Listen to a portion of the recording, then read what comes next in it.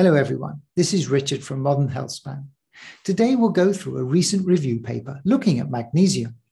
Magnesium is a key nutrient that comes in a number of forms and it's difficult to get sufficient from our diet. We'll have a look at some of the background of magnesium and the impact of magnesium deficiency on metabolic health. Before we get into the paper, for those interested in supplementing with magnesium, let me introduce Magnesium Breakthrough from BiOptimizers. Sleep and stress management are vital for longevity. And my wife and I have been looking for ways to improve our sleep quality. After doing our research, we realized that magnesium is the key.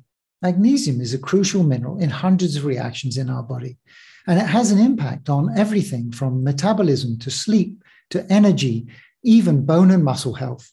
It also has a role to play in stress response. So deficiency in this basic nutrient leads to bad sleep quality, low energy, accumulating stress, and impacts our overall health. There are also different forms of magnesium, and it's difficult to get all of it in your diet. 3 months ago, we started trying a magnesium supplement from BiOptimizers. Their Magnesium Breakthrough formulation has 7 different forms of magnesium, all of which have a different function in the body. For myself, I really notice the difference. I frequently get jumpy legs at night, but with Magnesium Breakthrough, I'm not disturbed by my jumpy legs and I get a better, deeper sleep. We're happy to tell you that BiOptimizers is offering a 10% discount for this special magnesium formula to our audience. Just go to www.magnesiumbreakthrough.com/modern or click on the link in the description and use the coupon code MODERN10 for a 10% discount. Thank you so much for your support, as always. And now, let's go back to today's video. I will use this recent review paper to look at some of the key data on magnesium with reference to its impact on metabolic disorders. Magnesium is an essential mineral and is involved in many fundamental processes. It is a cofactor in over 300 enzymatic reactions. Deficiency is correlated with negative health outcomes. In the West, we generally eat less than the RDA, and there is growing evidence of magnesium deficiency in various metabolic disorders, such as obesity, insulin resistance, diabetes, high blood pressure, dyslipidemia, and low-grade inflammation. High magnesium intake seems to help, including limiting fat accumulation, helping with insulin and glucose metabolism, improving lipid profile, and lowering inflammation. So magnesium may help with metabolic disorders, though more random clinical trials are needed. A little background on magnesium in the body. We need to get our magnesium from our diet.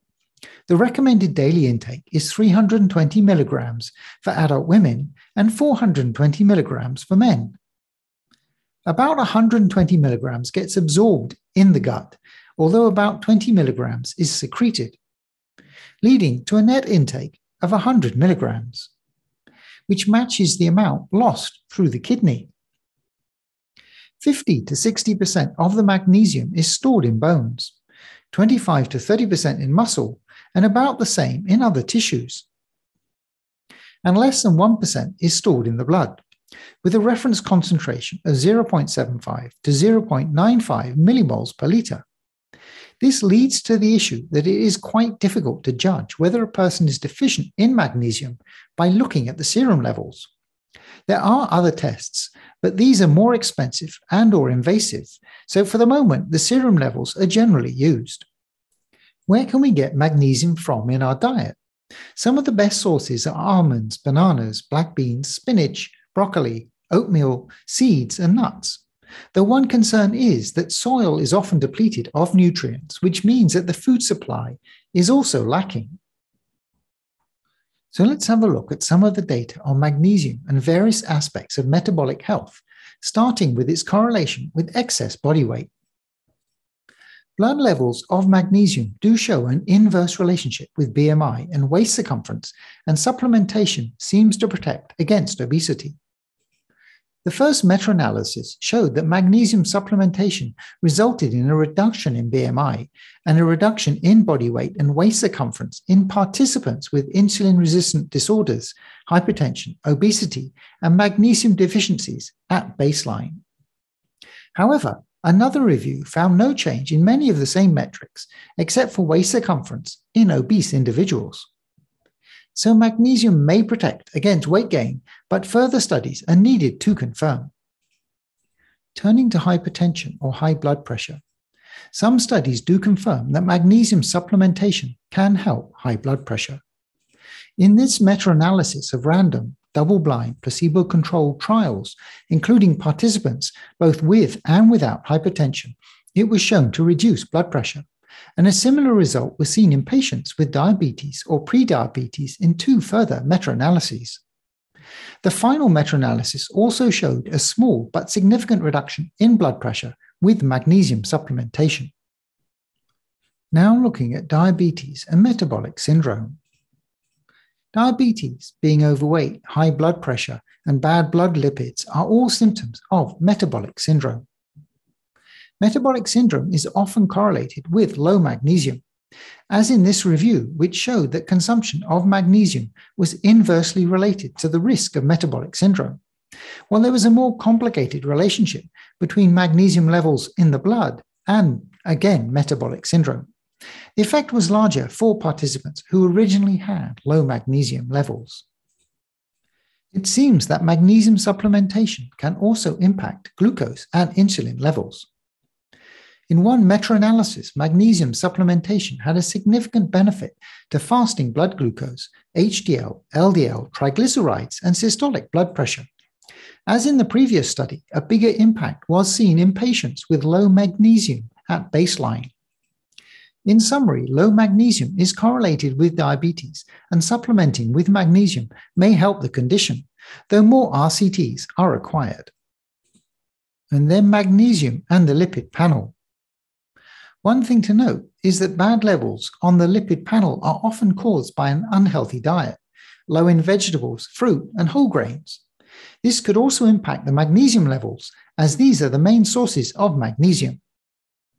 They did see some mention that magnesium supplementation helped with LDL, HDL, and triglyceride levels in the previous section, but studies looking at the lipid panel explicitly do not show a clear result. And finally, magnesium and chronic inflammation. In individuals with prediabetes and low levels of magnesium, lower serum magnesium correlated with higher CRP levels, showing higher inflammation. And supplementing with magnesium lowered the levels of CRP and improved sleep. Another study found no significant impact on CRP with magnesium, though looking at the study, it did show that CRP levels were reduced if they were above 3 milligrams per deciliter, indicating systemic inflammation. Another study, however, found that there was no statistically significant difference in inflammatory markers with magnesium. In summary, low magnesium does seem to play a part in low-grade inflammation, and several studies show promising results. However, there needs to be more studies to determine whether magnesium will help as a therapy for patients with inflammation and low magnesium. In conclusion, magnesium is an essential nutrient, and deficiency is associated with negative health outcomes. It is implicated in some of the metabolic disorders, such as obesity, high blood pressure, diabetes, dyslipidemia, and low-grade inflammation. Although there are questions, the majority of studies do show the beneficial effects of magnesium in the context of metabolic disorders. We did not talk about the mechanisms of action in this video. The paper does go into them, and for those who are interested, the link is in the description. But they do conclude that magnesium supplementation may help with metabolic disorders. For me, I saw that magnesium supplementation seemed to help most where the individual was low on magnesium at baseline.